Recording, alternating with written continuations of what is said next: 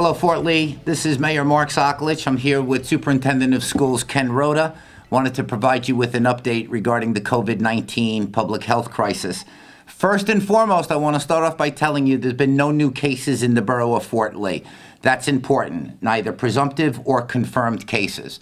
Number one. I also wanted to let the public know that every single morning at 8:30 here in my office, our entire task force meets. It consists of myself, of Mr. Rhoda, our police chief, borough administrator, OEM director, and all the folks in Fort Lee that help us make the decisions that we need to make on a day-to-day basis regarding the COVID-19 issue.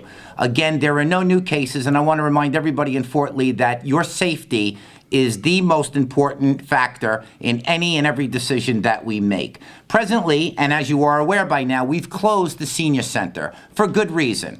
They were a group of folks that are most exposed to this virus, and now we wanted to make sure that we preserve their safety.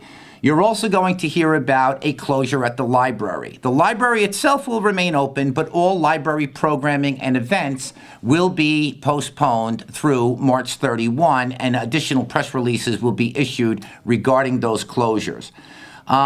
We all believe, our entire COVID-19 task force and all experts that we've conferred with, that this is the beginning of the closures.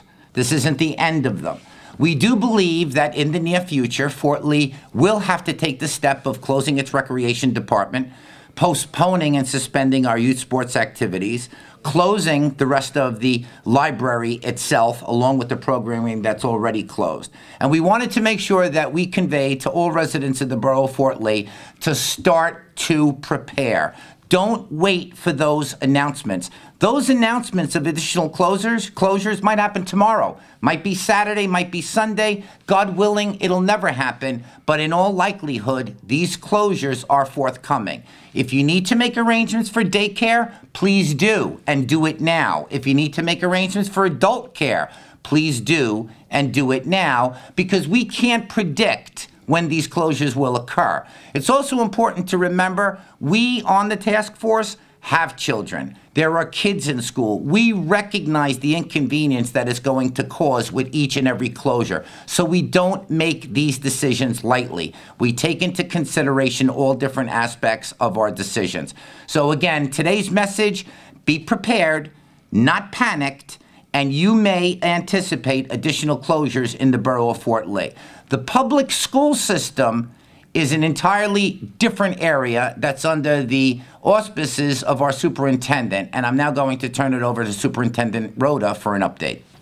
At this time, the Fort Lee Public Schools are remaining open. As the mayor said, we have no new presumptive cases positive or any persons under investigation in the school district.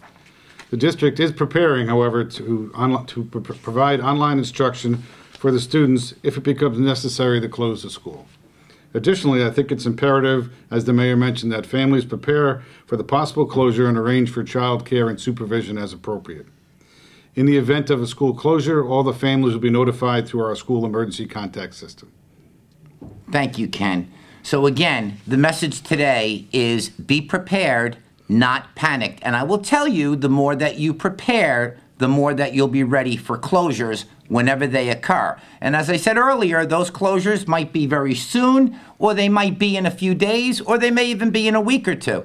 But the trajectory of this virus will, in all probability, dictate additional closures in the borough of Fort Lee imminently. I also want to remind everybody, keep your hands washed, follow the CDC regulations, avoid people that are sick. If you show symptoms, wear a mask. If you show symptoms, stay home.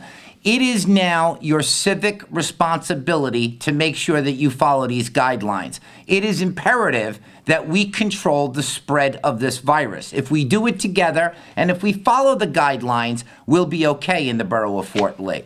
I also want to remind everybody that this virus changes on a day-to-day basis. That's why we meet every morning, my office, 8:30 a.m.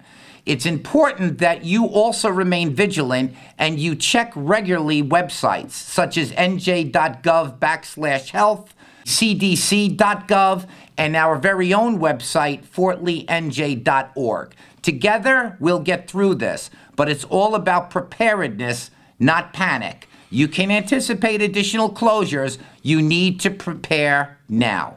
Thank you, Fort Lee. Keep in touch with those websites, and we plan on having a conference call, town hall meeting in the near future.